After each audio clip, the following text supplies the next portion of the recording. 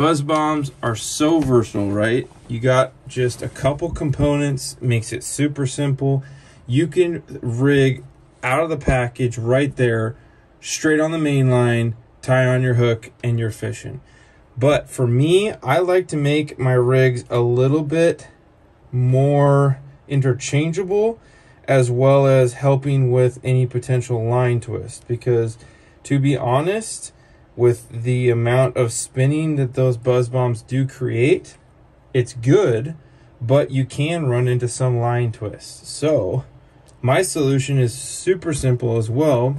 You just add a little tiny bearing swivel like you said, see there. Okay, tie on, I got a foot and a half tag a leader. Now we're gonna rig this right here to show you. So we got, as I told you, one of my favorite coho colors. It's glow in the dark, it's a green stripe, and this is what I'll do. So what's cool, if you can see this here, on the buzz bomb, there's instructions. You got a fatter end up front, skinnier tapered end on the bottom. It does have an arrow saying hook pointing that way. So what I do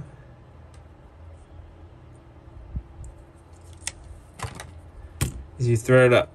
Okay, there is the top part of that. Boom. Now it comes with these really cool little rubber stops. It's a bumper for your knot. You will thread that on.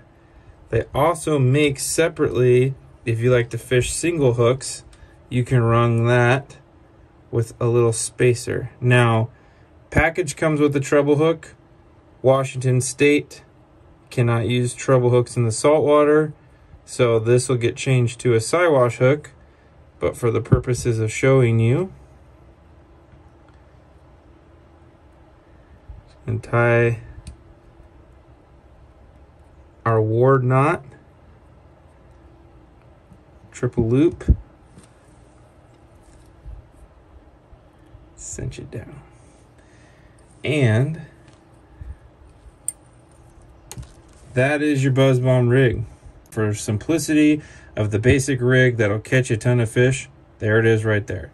The reason why, on top of saving line twist by putting a swivel here, is to also have a quick change. I like to, on my main rod line, put a dual lock and a bead. The bead goes above the dual lock and allows for me not to reel it into my guides. But the dual lock, I can quick change out my buzz bomb colors. Like, let's say we're fishing this guy here, it's not doing any good, but I want to turn and change over to a zinger, right? You got a couple different color options on those right in front of us right there.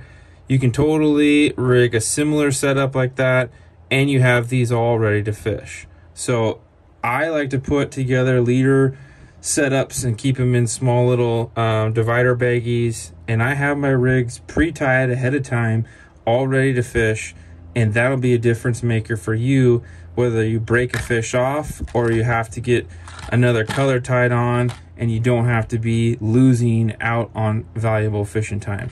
So that is a quick, simple setup rig that I love to fish for buzz bombs, whether off the shore or in my boat. That is deadly.